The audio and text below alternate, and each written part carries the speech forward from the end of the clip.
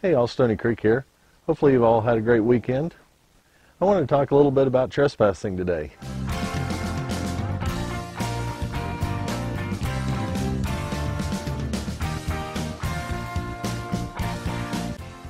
So it seems like trespassing's been the hot topic lately in the homesteading community. Several videos on people that's actually been vandalized, broke into.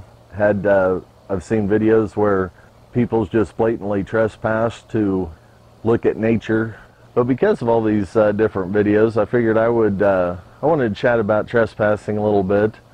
But I want to take it to a different twist. I wanted to talk about some of the things that you can do to help prevent trespassers, or more importantly, even prevent burglaries. I'm sure a lot of these tips you've already heard before, you've read somewhere.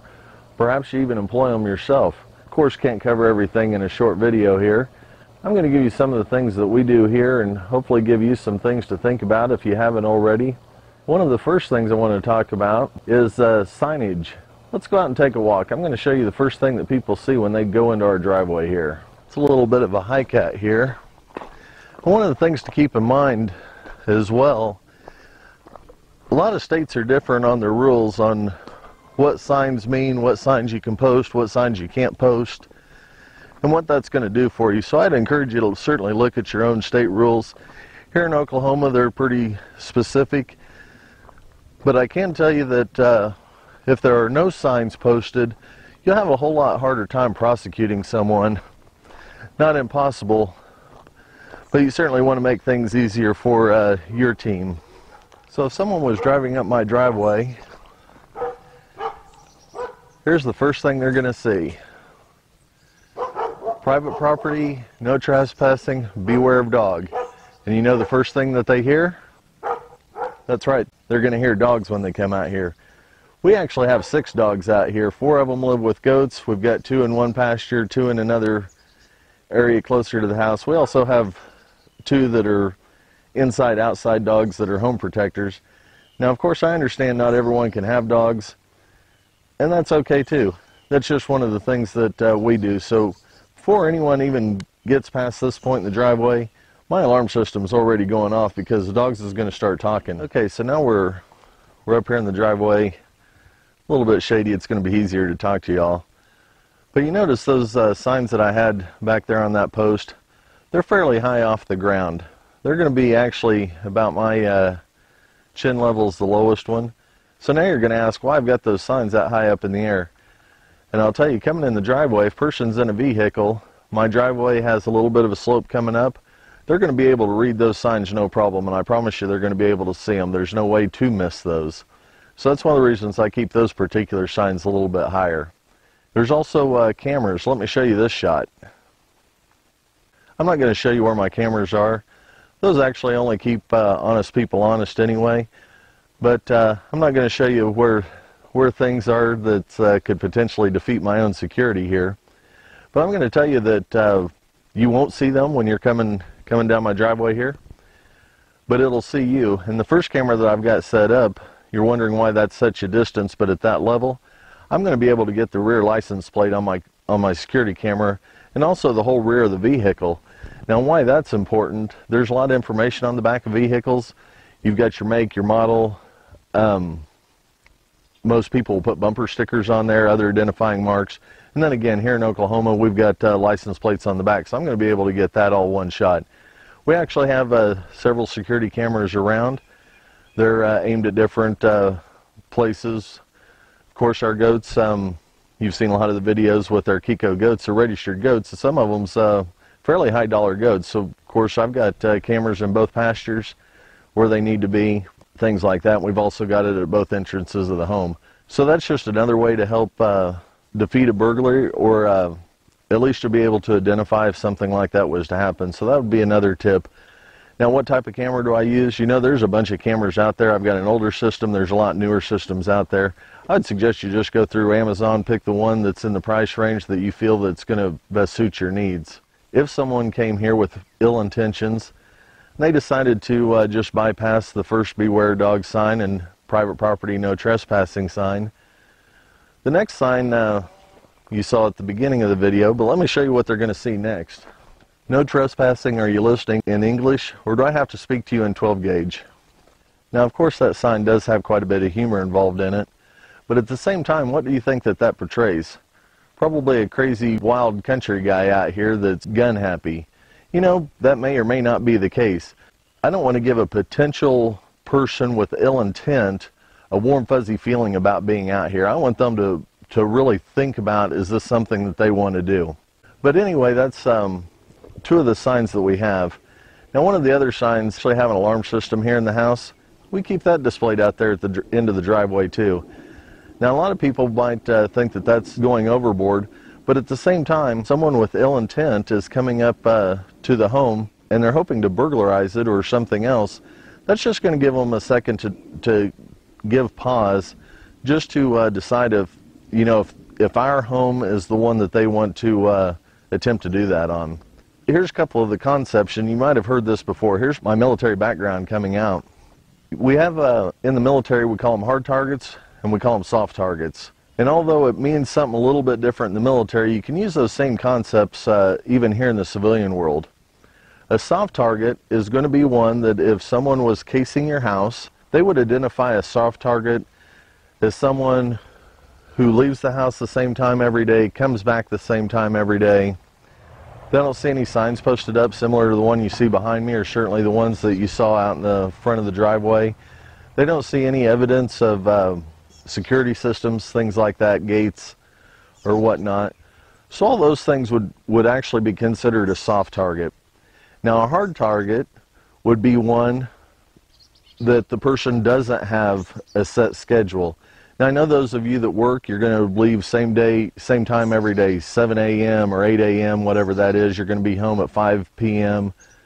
or whatever those times are. But what I would suggest to you is vary those times up. Even if it's a 15 minutes either way, that actually gives you a half an hour slot that they don't know exactly when you're coming, when you're going. And here's another thing. I'd suggest that if you have two cars, don't take the same car at the same time every day. And that just really gets a potential person with ill intents their time scheduling off, so they're not going to know when you're here, when you're leaving, that sort of thing. So now, you know, let's go on. We'll talk a little bit more about some different ways to defeat the possible ill intent. What's the, you know, think a second, what's the typical mindset of someone that's wanting to come in and trespass and burglarize your home? They want that soft target. They want to know when you're going to be there and when you're not going to be there. That's going to be the most important thing. Then they're going to want to see how easy it is to get in and out of the location. Does your driveway have a big turnaround? Can it be seen easily from the road? Windows, are they covered up by shrubs, or do you have the shrubs cut down? You know, those are things like that. So you want to be a hard target. Make sure that your windows aren't covered by shrubs. What's a tall shrub going to do? That's also going to hide someone's entrance into your home if they don't take a door. Around the home itself, one of the things you can do is keep your window blinds closed, of course, when you're not going to be there. That's going to do two things. That's hopefully going to have a potential person with ill intent, dissuade them from wanting to break into your home. If they can't see what you've got on your wall, you know, they can't look in there and see the nice TV or nice china that you've got up on the walls, they might not want to hassle with breaking into your home. They're not going to know if once they break in, if it's going to be worth their effort to do that, or if they'd be better off just going into the next home. Now, the second reason you want to do that, it's also energy conservation, especially with these temperatures going up. You close those windows and blinds, you have your air conditioner running all day, you're going to lose less through those windows. I don't care if you got triple pane or not. So that'd be a good way to conserve energy on that. Now, here's another thing that I'd like to chat about, especially summertime and this weekend that we just left. Family vacations. What's one of the first things that we want to do? We want to get on Facebook and tell the world we're getting ready to go to the lake. We're getting ready to have a good time, and you wish that they were going to be there, but since they can't, you're going to have fun without them. Now, what I would contend is don't put that on Facebook. Wait until you get back, post all the fun pictures that you had. You know, maybe tell very close family that you're going if you want to do that. Maybe they want to go with you. But I wouldn't broadcast that out online that you're going to be gone. Now I know that some people do that, and I'm certainly not going to judge one way or the other. You know, everyone's got their own opinion and their own mind of things. But just one of the things to keep in mind, you know, especially in the digital age, if people know that you're going to be gone, that's when they're more likely going to take advantage of that situation. And they're going to take advantage when they know that you're going to be gone for an extended period of time. This is a crazy statistic that most people don't want to hear, but you can look it up. It's a true thing. A lot of the burglaries that do happen, when they catch the perpetrator, come to find out it's either a friend of the family, a family member itself, or a friend of a friend that got told. So when you think that you've got that tight inner circle of people that you can trust, sometimes just crazy things happen. Who knows what goes on inside their mind? I can't answer that. But just one of those things to keep in mind. You certainly do read about that all the time. I got burglarized, and my grandpa's 1877 rifle got stolen, great-grandma's jewelry got stolen, but I couldn't believe it, they left the TV on the wall. Well, you know what? Who took those things knew exactly what you had, exactly where they were. Someone knew about it. It was either a family member, a friend of the family, close friend of the family, or one of those two circles told a third party that shouldn't have even known that you were not at home. So that's one of those things just keep in mind. In military terms, they'd call that opsec, operational security. So just, you know, next time you go on vacation, again, summer's going to be the time to do that. Just kind of keep that in mind. Who are you going to tell? Who's going to know? And who's going to have access to your home while you're gone? The last thing I just wanted to touch base with you on, I don't want any of y'all to get the wrong idea.